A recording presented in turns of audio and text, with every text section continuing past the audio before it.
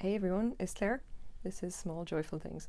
As always, I go out to thrift stores or estate sales or a bunch of other places and I look for things that make me happy and I bring them back here, try and find out as much as I can about them and then make videos to show you guys. And if it looks like my iPad is a little bit farther away than normal, it's because I've had to raise the camera up by about a foot.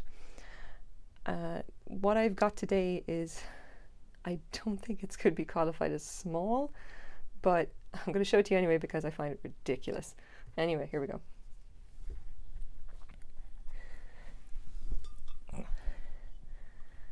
It is this monster. And I really can only describe it as that. This thing is enormous. I'll show you kind of roughly what this. Here's my trusty ruler. It is, if I can just get it into the shot, like 10 inches high.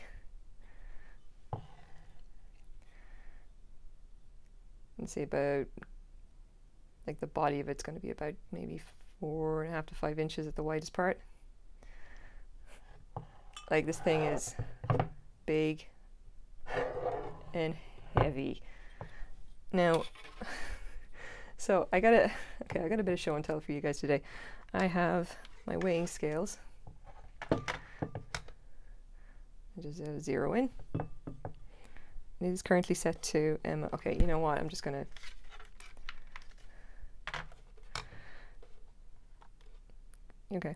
change it to pounds and ounces just so you guys can see this. Now, the reason that I'm finding this thing faintly ridiculous is the fact that for a glass pitcher, this thing weighs an absolutely freakish amount.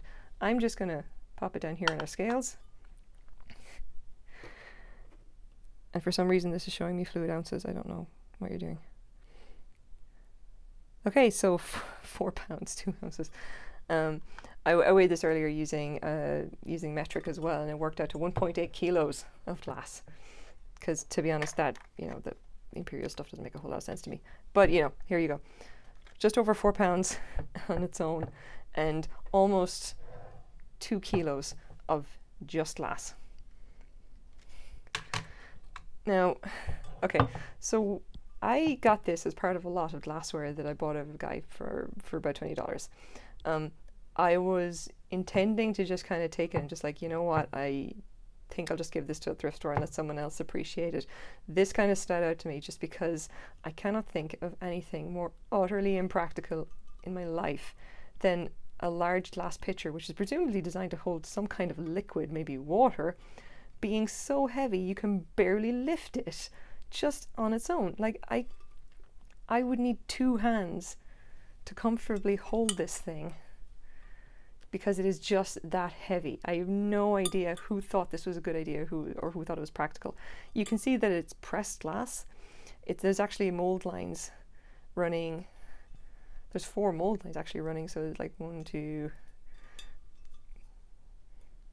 3 there, 4 there.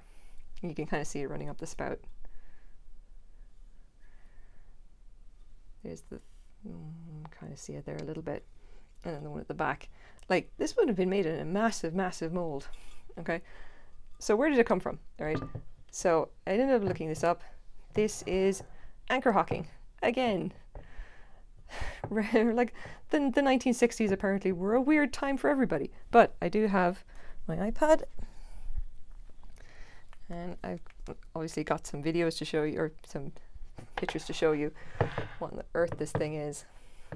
So this pattern is Wexford. It is a particular collectible pattern that was produced by anchor hocking starting from the 1960s, 1967 up to about 1993. This particular one, I believe, is probably older. It's going to be from either the late 1960s or it's going to be like the early 1970s. It's just, I can't believe it's so big and heavy. It's ridiculous. So this, you can see the pattern here is very distinctive or whatever. So this is actually a collectible thing. This is not just like some random no-name glass pitcher. This is actually something, you know, worthwhile and cool. I have no idea who would even want this though, except to just put it on a shelf or maybe use it for flowers or something, because it's just, I'm just baffled by it. It's so heavy. I literally picked up and started laughing, and once I actually read up on what it was, that this is actually like a desirable collector's piece that people look for, like one like this, but which, by the way, I have to say, heavy glass, but it is in perfect condition. There are no chips, no cracks, nothing. It is exactly as it came out of the factory, as far as I can tell. Like, you are going to pay probably over $100 just to ship this anywhere outside of Canada, like in Canada, outside of Canada. I don't know. It's just way too heavy for anything, and it's certainly too heavy for practical use. So I would be betting that, like, if someone is going to get this, it'll be a collector, someone who's going to put it on a shelf and never use it, or it's going to be someone who'll like use it for flowers or something. Who knows? Anyway, I kind of like it. I will maybe put it up on eBay and say local pickup, only because the cost to ship this is going to be ridiculous. But we'll see. I don't really know. To be honest, I still kind of like the fact that I'm laughing at it. And I kind of hope that wherever you are, that you're laughing at it too. Just, I'm telling you, the 60s, man, they were apparently a wild time for everybody, even the glass makers. So I'm going to go and fix my camera now, and I'm going to drop it down to my usual height.